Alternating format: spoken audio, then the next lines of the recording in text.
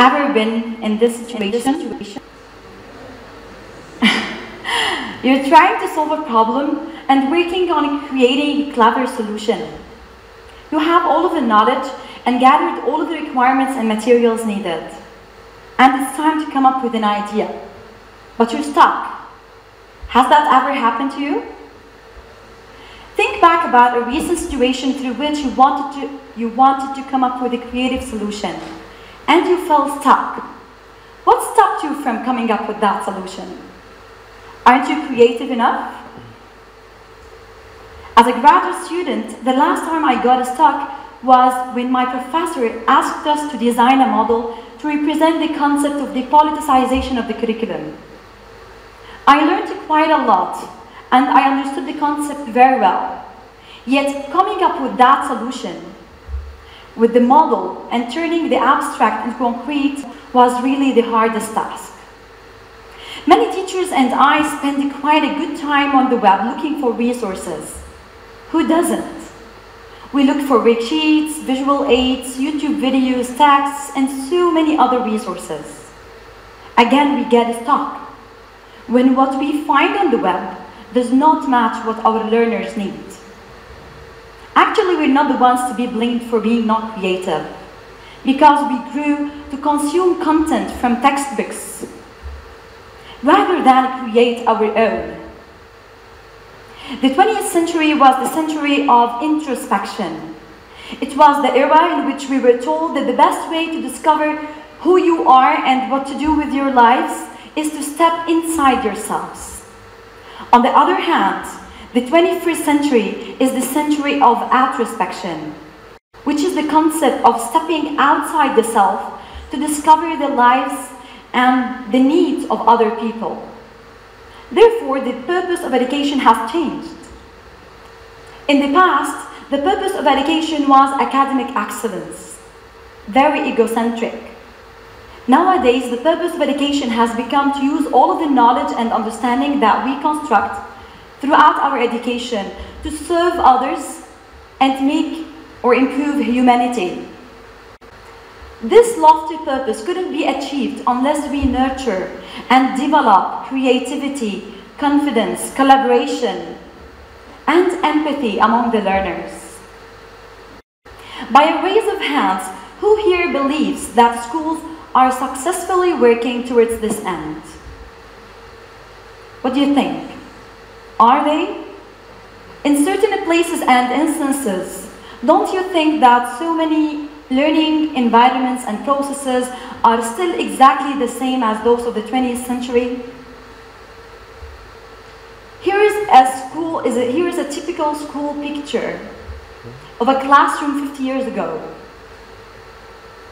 And here's another picture showing a school classroom nowadays. Notice any differences other than colors? Because I can't. Unfortunately, many teachers of today are still teaching the same way they've been taught yesterday, and they're failing to nurture creativity among their children. Students nowadays have become standardized to think within educational bounds. And instead of exercising their imagination and boosting their confidence, they're just studying and learning for a test. How creative did the test make you? How confident? The point that I'd like to make right here is that both the teacher and the student who are not creative nowadays in the 21st century are endangered and could be easily replaced by machines, by YouTube videos, if not today, in the very near future.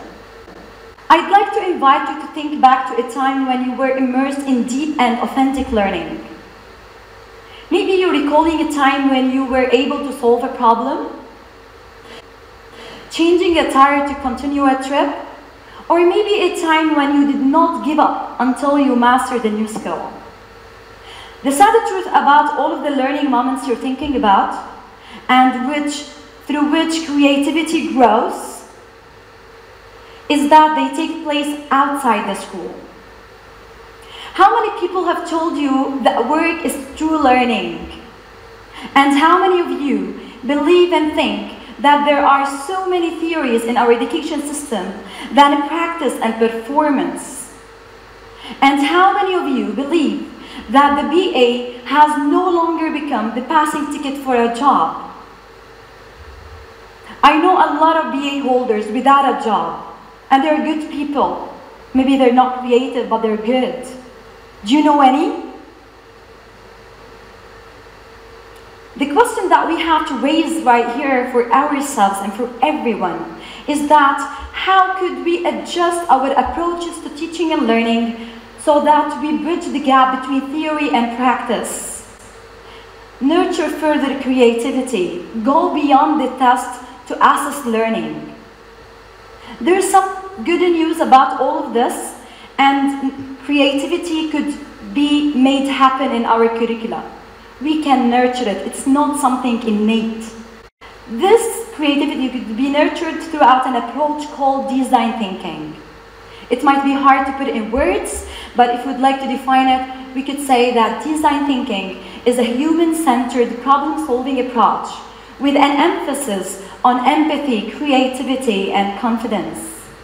Actually, design thinking, if we want to think about it, and before we think about anything else, I'd like just to ask you, no matter what your profession is, no matter what you do for a living, don't you think of yourselves as designers, change agents, problem solvers? Actually, innovation, which is an end result in education, is not a momentary event. It is a design thinking process. And here it is. This process starts with empathy. It allows the students to empathize with others, just as designers put themselves in the user's shoes. Whether you want to design a phone, a table, or a chair, aren't you gonna think about the user's needs? So students will empathize first, and afterwards they're going to conduct a research through different channels of communication and collaboration. And based on the data collected, they're going to be able to define the problem, the existing problem, with the why element in mind. They understand the why behind it. This empathy and this understanding of the problem will urge the students to ideate and brainstorm as many solutions as possible. And here creativity lies. Ideating solutions is not enough. They have to change their ideas into something tangible, something concrete. Here they prototype their solutions. They try to create a model out of it. And in this phase, they seek feedback from peers and from their teachers. And here, they learn, as in good businesses, it's better to fail early and often. We do learn from what doesn't work rather than from what works.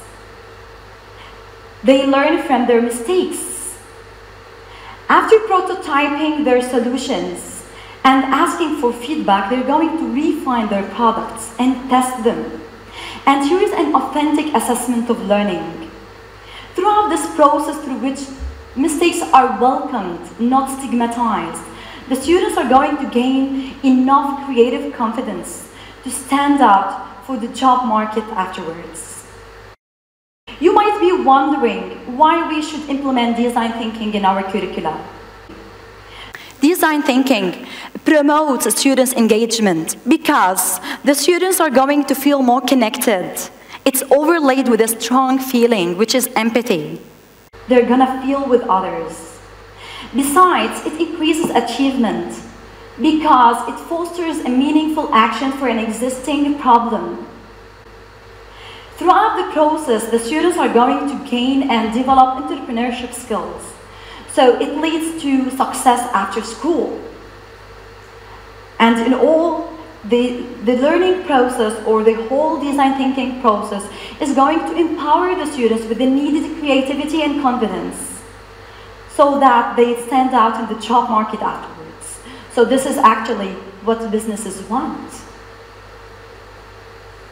Actually, now I'm going to share with you a learning story which took place at Rafiq Hariri High School in Saida.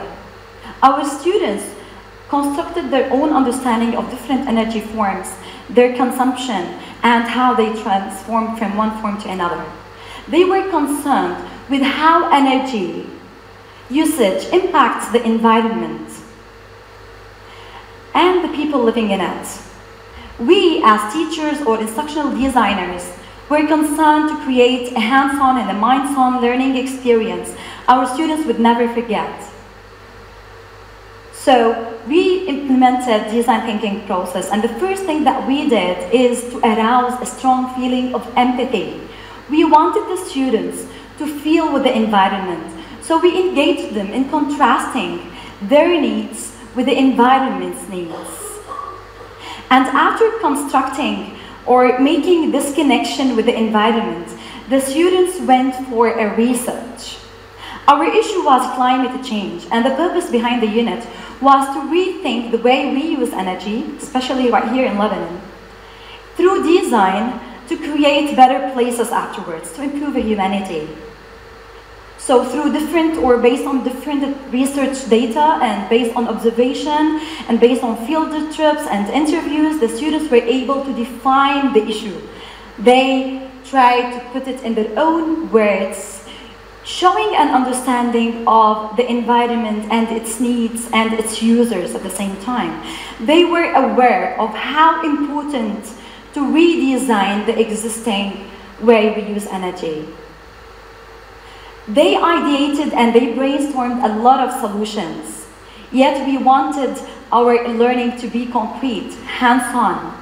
So the authenticity of assessment lies in performance and in practice. So the students were tasked to redesign different objects and places existing nowadays.